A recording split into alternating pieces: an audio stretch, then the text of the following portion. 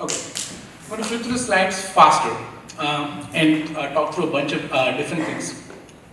Just by way of introduction, you got the bio. My name is Santosh. I live right here in Saratoga. Let's try this. Works, okay. Born in India, I went to college in Australia, Sydney, primarily because I could play cricket in Sydney, and I could not play cricket in America, at least not when I was going to college. And then I ended up here during the dot-com boom. Half the audience doesn't know what the dot-com boom was. In 2000, back in 2000, what ended up happening was a lot of the internet came online, and then the stock market crashed big time. That's the short description of it. So I'm a product of the Y2K boom, so to speak. This is an interesting slide because my first job was at PayPal. After PayPal, I ended up at eBay. After eBay, I ended up at YouTube. And after YouTube, I ended up at Google because Google bought us out. And now I work at Meta, I guess. So WhatsApp, Facebook, Instagram. What I'm trying to say, I'm probably singularly responsible for a substantial amount of the human population spending their time online. For good things, for bad things, for a variety of things. But regardless of what they do, what ends up happening is when you work in environments like this, you end up having a job that's essentially 24/7. So if you think about what Anay was saying is right, there's always somebody online. When you're sleeping, somebody else in the world is online, right? And as long as people are online, my servers are working. What that means is that essentially I don't sleep much, right? Sleeping much, you speak a lot, I guess. And this means that you usually have to find alternative ways of an outlet. Figure out what an outlet should be, figure out what a stress relief should be. All work and no play makes Jack a dull boy, or makes Jill a dull girl, I guess. Right? So what I want to talk about today is some of the things that have worked for me, and see if you can borrow some sort of things and take it from there. So what I tend to do is kind of extreme. I don't advise this for everybody. I just try to do things that are a little crazy, to put it mildly. I go bungee jumping, I do Spartan races, etc. The theme is not sort of extreme physical activity. The theme is that you do something. It doesn't need to be physical activity. That takes 100% of your focus so that you can think about your normal day-to-day, what you have to do day in, day out. And to the extent that you end up doing that, turns out that when you go back to your normal daily routine, you end up having a much better time. You end up being refreshed, being focused. So, this was about, I think, last year, around October. I was like, what should I do? So, at work, we have these posters that basically say, what would you do if you weren't afraid? So I assumed I would go and climb Kilimanjaro. How many of you know how tall it is? Any idea? Guesses? It's about 19,000 feet. So it's fairly big. For those of you who know Mission Peak here, if you climb it, is close to 2,000 feet. So Kili is one of the 7 big peaks in the world. It takes about 6, 7, 8 days to climb, depending on how fast you do it. And it's tall. After 12, 13,000 feet, usually people tend to need oxygen. Sometimes people need it 12,000, sometimes at 15,000. So we ended up saying that, hey, let's go give it a shot. And it's in Africa, as hopefully you know. And it's pristine. It is right on the equator, but it still has snow all year long. That's how tall it is. So that's a probe that basically goes that if you want to go fast, you go alone. So if I wanted to climb Kili fast, I should probably have climbed it alone. But no, we have to go far. It takes 6, 7, 8 days to climb it, right? So we ended up assembling a team. And that is all the friends who actually agreed. We had a group of 10, 5 backed out, so we left with 5. The people back out when the day comes closer and closer, right? The point I'm trying to make here is not about the team, is that almost everything I'm trying to say here is to translate sort of my Kili experience into things you can translate into your real life. Make sure that when you're doing something that you don't go at it alone is the macro point here, right? Have your friends, have your family. As kids, you tend not to lean on family as much as you should. Because mom and dad are cool until you're 10 and after you're 21. In between, not so cool. This is my observation. And when you do a long climb, and when in the same way when you're in high school, every day feels like a week, right? Every day you have like 15 assignments due, 7 APs due, a bunch of things happening. But that's the name of the game. But if the simple way to do it is just proceed, just start hammering away. And if you do that, the results are actually quite good. That's I think day 3 or day 4, that's Kelly on the distance, you can see. What you end up doing is, as long as you're at it together, life is easier, experiences are better, you can have some crazy camping experiences. It's crazy, by the way. Those are the clouds in the distance. So you're actually camping above the clouds. So it's a little trippy. And when you're at it together, the teams don't always work out. You've probably seen this when you're doing your school projects, right? Not everybody in your team carries his or her own weight, right? The previous week, I think that's a fascinating example. So turns out, it sounds like if you're a boy, you certainly don't carry your weight, right? But they end up being different kind of, it can be contentious. By the way, the difference between contentious and orthogonal is that orthogonal means that there's 2 people in the team they're diverging in what needs for the project to be done. And if that happens, the team's not going to achieve its status. So what should you do? You need to try to get to the synergistic point. Why? Because if you do that, then you become more than the sum of its parts. That's the essential thing you have to take away. How do you do that? You talk to each other. People don't talk. When people end up not getting along, they tend to clam up versus actually talk. So please be the person who goes and initiates conversation. Have fun. It is amazing how much people open up if you let your guard down. What is amazing to me, this is a porter team. So when you climb Kili, you have a team of porters who carry your tents, your food, things of that nature. What's amazing about this group of people is that they are carrying 80, 90, 100 pounds and climbing the same mountain that we are struggling to climb. Okay? At the end of the trip, every day, they go, set camp, and start dancing. It's surreal. What you realize after a while is that it lets the guard down, takes the stress out, and everybody has to dance. Even people like me who don't really do it well, right? But it lets the guard down. Anybody, because during the whole course of the day, you ended up having a quarrel, a fight with somebody, because you want to do something, you want to take a route, you want to take a photo, whatever it is.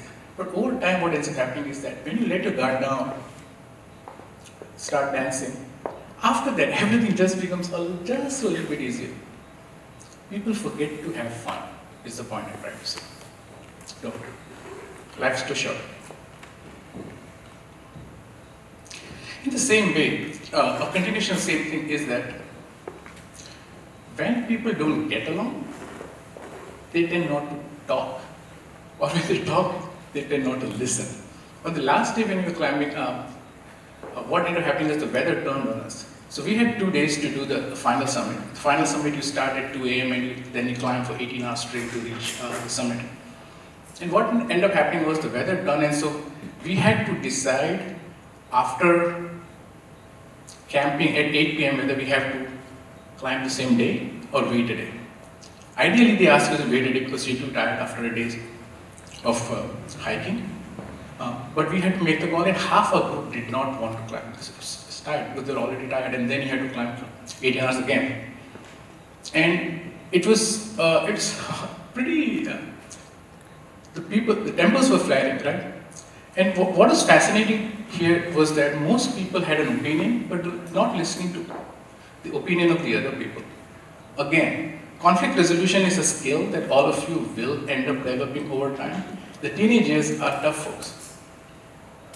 You always feel nobody's listening to you. Take some time to listen to others as well. That's exactly what happened. If you listen and you understand and you act, it is fascinating how the big problems become small. You know, big Lego blocks that you end up building when you're kids, they're made up of little blocks, right? Little blocks of listening, little blocks of understanding.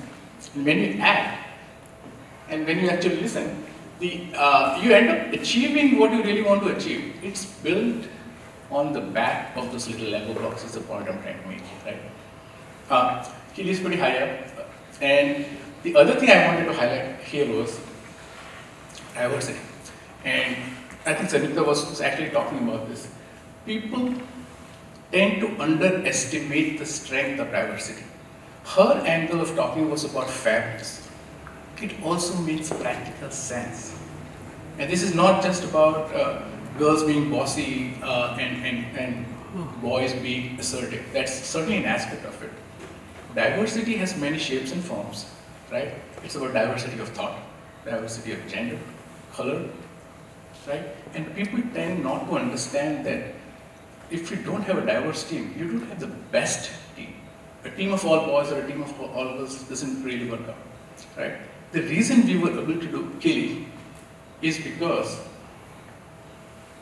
we had a team that's super diverse. I mean, this is not just about, like I was saying, gender or color kind of thing. Every person on the team was specialized in a different subject, a different domain. Some were climbers, some were hikers, some were very good at snow climbing, some were very good at figuring out how to climb with ropes, some had harnesses, right? You need every single skill that if you want to really achieve what you want to do. Learn to both create and be part of diverse teams. And if you don't get it, demand it. Because that's what will define your success. So I just had a couple of slides I want to go through about the things that I have personally learned. So learn from my mistakes, don't repeat them, is what I guess I'm trying to say. This is one of my favorite things. People tend to worry about the confusion before, and analysis paralysis is how I tend to think about it. People tend to think more than do. It's fine. I'm sure, for example, I was talking to both of the kids when they were organizing this. There's a flurry of activity leading up to the actual event, and guess what? The event just goes on and happens. Don't be intimidated by the chaos. It is a precursor to greatness if you take it that way. If you don't take it that way, it is just that, chaos. So accept it, embrace it, move on. Life is not that complicated. This is a slide all of you should probably look at and imbibe, especially at the stages of your career that you're.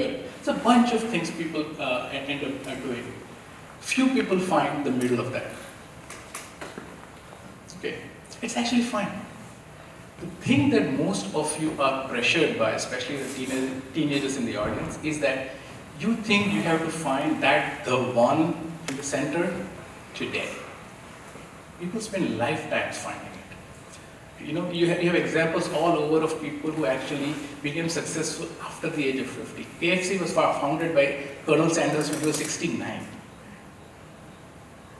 So navigate this more than actually zeroing in on the center and trying to actually knock it out of the park. Make sure that you have a navigational journey. The joy is in the journey, folks, not the destination. That's when you actually learn and grow. You're going to make mistakes.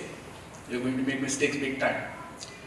Try not to avoid them, try to learn from them. If you've not made a mistake, you're not trying hard enough. You're being too conservative. So this is the bigger thing. If somebody has, when I interview people and I talk to them about what went wrong and they don't have a story, I don't know if I'll hire them. Right? That is the fundamental building block of how you learn, how you grow, how you become better. So try hard. If you fail, big deal. Try again. It is a number of times you end up taking a shot. Michael Jordan has this famous thing because he was asked, well, how do you make the winning shot so many times? Because he said, I take them. It's pretty simple. If you don't take a shot, you don't get to win. Continuation of the same things. We have this is a poster I have in my house. Same thing. Move fast. Break things. Rinse, repeat. Get better. Take the shot. And again, you're not alone. People tend to think about working hard. Work smart. It's a lot of resources that you can look at, learn from, grow. Nowadays, I mean, we didn't even have the internet growing up. What you have is a plethora of options. Use it. Leverage it. Right? I'm not saying cheat. Just to be clear, ChatGPT is now leading to interesting issues. That's not the point. But you can certainly leverage it to understand, synthesize, grow much faster. It's, you guys are blessed about the number of options you end up having. Learn to code. Coding has now become something that people either love or hate. There's no in between. Coding is just another skill. It's like math, it's like science, it's like, you didn't learn math on day one, right? You were at it for a while before you became good at math. Coding is exactly the same. It's just practice, right? If you don't like, by the way, coding is an example here, but this is true for almost anything in life. There's this famous book, if you haven't read it. If you look at world-class athletes, if you look at anybody who's world-class in anything, they have spent over 10,000 hours mastering that skill. Doesn't matter if it's Tiger Woods at golf, Jordan at basketball, any skill that you want to master, you have to spend at least 10,000 plus hours mastering it. If you do, turns out you become world-class. Nobody's born. There's few Einsteins in the world that are born geniuses. But all of us can be world-class at any skill you want to do. 10,000 hours, which is a lot of time, which is you taking a lot of shots, as you can imagine, right? Coding is an example. Any skill, folks. And finally, what I want to talk about is the world has a sympathetic ear to whatever you complain about for a very short period of time. People don't have a long period of time that they'll sit and listen to you. Maybe your dad and mom will. Maybe your best friend will. Even they tune you out after a while. So tend to fix, move forward. This is a t-shirt I have, one of my favorite t-shirts. Fix more, whine less. Right? If you whine more and fix less, life's not going to be fun.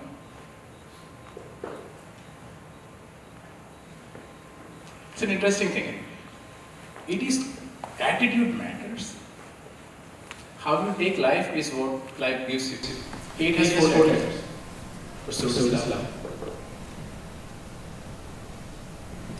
Failure has success. So does success. And cry has 3 letters, but so does joy. Figure out how, where on the equation you want to lie. Dramatically different results depending on how you do it, right? Think about it. It's a very simple thing in life. How you take life is what it gives you. This is the thing you always feel like. Glass is half full, glass is half empty. What do you want it to be? Life is similar. What do you want it to be? You give more, it gives back more. You whine more, it whines back at you, right? Don't equate life or success or school life with sort of the circumstances that surround you. Try to shape it.